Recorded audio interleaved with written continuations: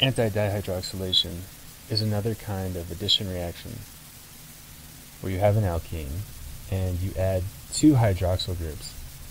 One above the plane of the molecule, that's the one that goes on the wedge, and the other below the plane of the molecule, that's the one that goes on the dash. And of course you also get the enantiomer.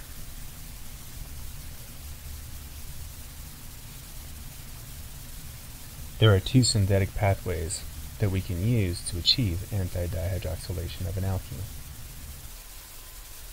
The first is to treat a halohydrin with hydroxide.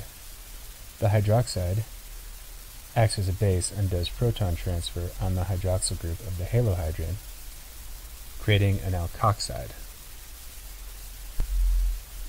The alkoxide then performs intramolecular SN2 on the alpha carbon of the alkyl halide.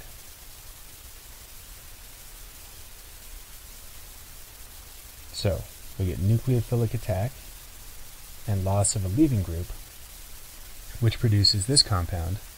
Notice, it's got a three-membered ring in it.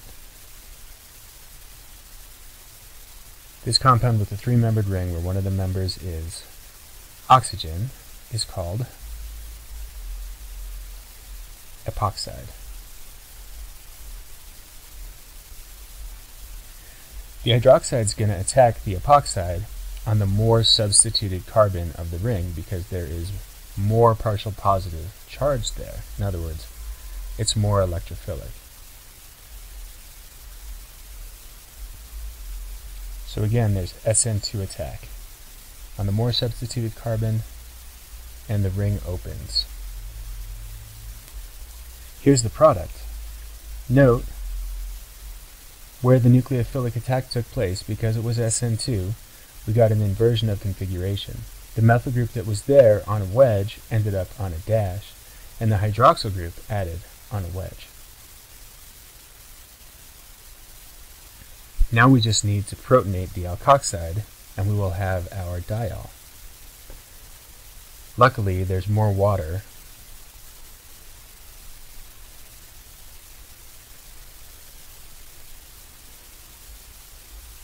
available to act as an acid.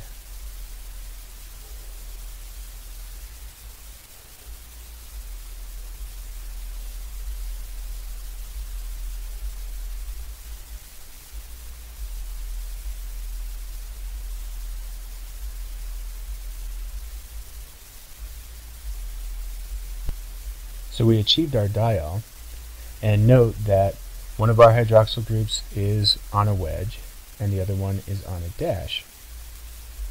Bear in mind, however, that if we allow for a 180-degree rotation around that bond, we get a picture where both of the hydroxyl groups are on a wedge, like this.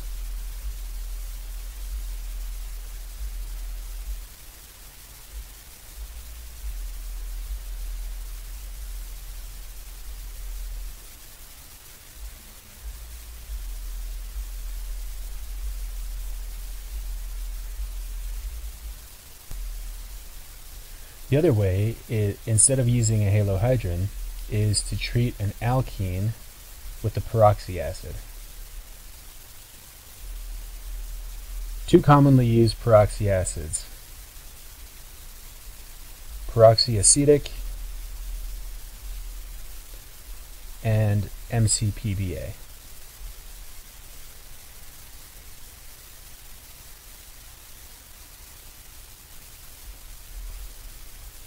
You can see the CO3H motif.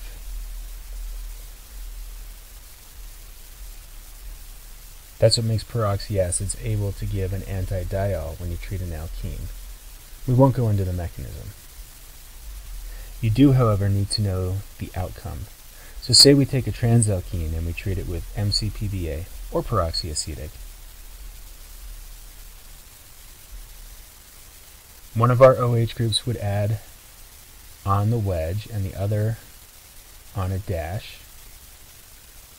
And if you do that 180-degree rotation, you see that you've got a meso compound.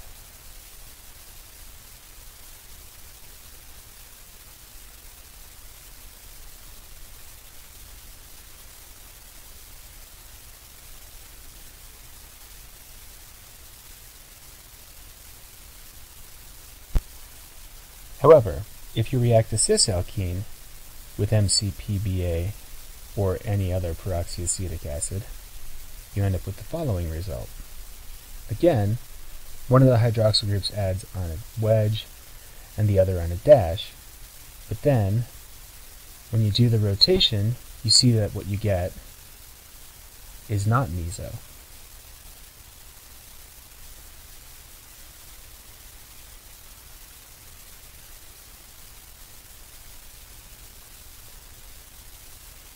Sorry.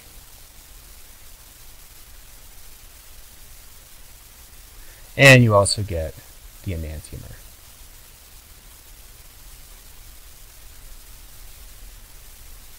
Now let's look at syn-dihydroxylation. Say I perform syn-dihydroxylation on 1-methylcyclohexene. In this case, both hydroxyl groups will be added either above the plane, as pictured with the hydroxyls on wedges, or below the plane of the alkene, as you would see in the enantiomer. The reagents you can use include osmium tetroxide. It bears noting that OSO4 is toxic. So, if we use it in a catalytic amount and regenerate it with either NMO or use a catalytic amount and regenerate it with T-butyl hydroperoxide, that's our best option for doing syn-dihydroxylation. There's also a third pathway that involves using potassium permanganate, KMnO4, followed by hydroxide with a workup at cold temperatures. But this is a very strong oxidizing agent, and it's hard to control the products you get. Hence, there are two pathways to make a mesodiol. You could start with a transalkene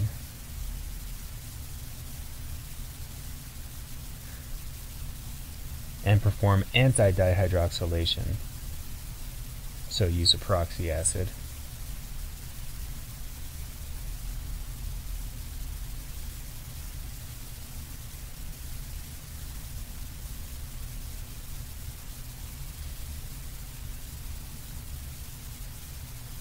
Also, you could start with a cis-alkene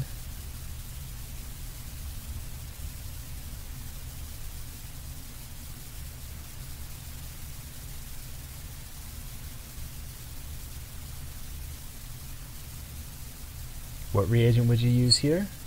You'd use catalytic osmium tetroxide and NMO.